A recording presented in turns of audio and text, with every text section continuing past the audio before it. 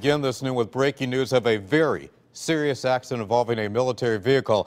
We are just receiving some pictures of the scene. It happened near the Connecticut-New York line on I-95 southbound in Port Chester, New York.